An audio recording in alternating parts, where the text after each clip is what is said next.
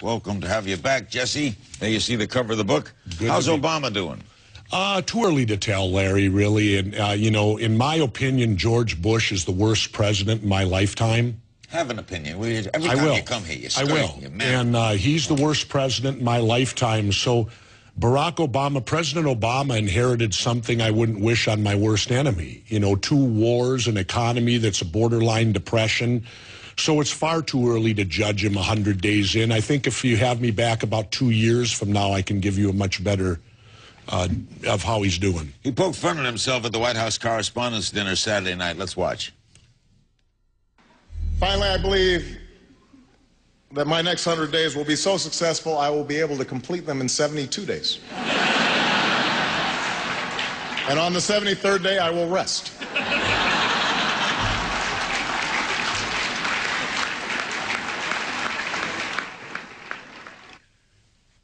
He's very likable. Oh, yeah. Admit, right? Very intelligent, which is a change from our previous president.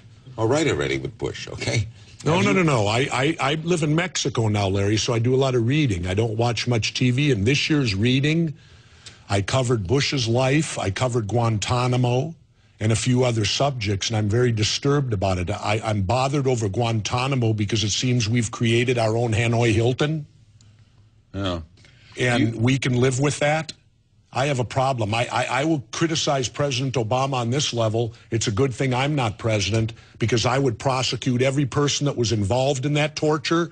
I would prosecute the people that did it. I would prosecute the people that ordered it, because torture is against the law. And you were a Navy SEAL. That's right, and I was waterboarded.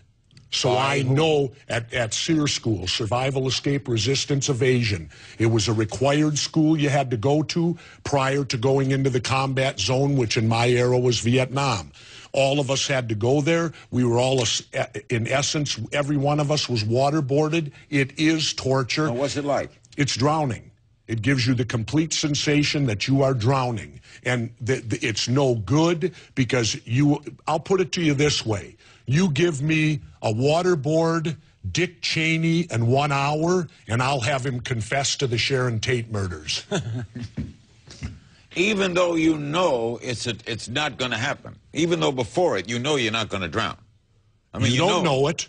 If it's done wrong, you certainly could drown.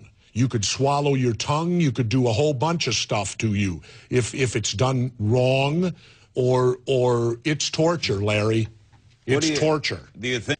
A lot of things to go into, Jesse. What do you make of the Cheney Limbaugh? Limbaugh is a better Republican than Powell. I don't have a lot of respect for Dick Cheney. Here's a guy who got 5 deferments from the Vietnam War. Clearly he's a coward. He wouldn't go when it was his time to go, and now he's a chicken hawk. Now he's this big tough guy who wants this hardcore policy, and he's the guy that sanctioned all this torture by calling it enhanced interrogation. Do you think Rush Limbaugh is a better Republican than Colin Powell? No. Not at all. In fact, if you compare the two, let's look at Colin Powell, who's a war hero, who strapped it on for his country twice and didn't run and hide. And then you look at Dick Cheney, who ran and hid. Well, I have no respect for Dick Cheney. I have tremendous respect for General Powell.